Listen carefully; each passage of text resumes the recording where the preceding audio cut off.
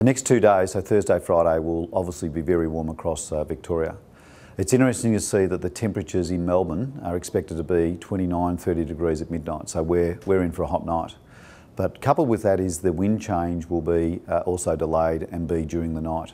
Last week we saw that happen and had significant fires running in the early hours of the morning and also caused significant destruction at 6 o'clock. So as people are getting up in the morning, here's fires running that cause significant destruction.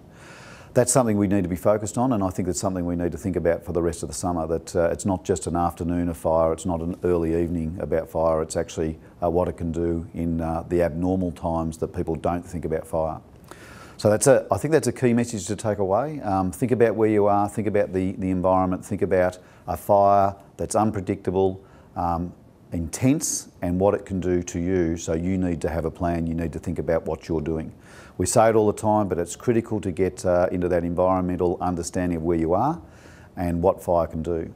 And also think about the Australia Day long weekend. Everyone wants to travel and have a good time. It's milder conditions over the weekend, but we've still got fires in some areas. Be conscious of that, think about it, plan yourself for what the weekend means, enjoy what Victoria offers, but make sure you understand where the fires are and where you'll be in relationship to those fires. So the key thing is Thursday, Friday, enjoy Saturday, Sunday, Monday, but be fire conscious the whole period.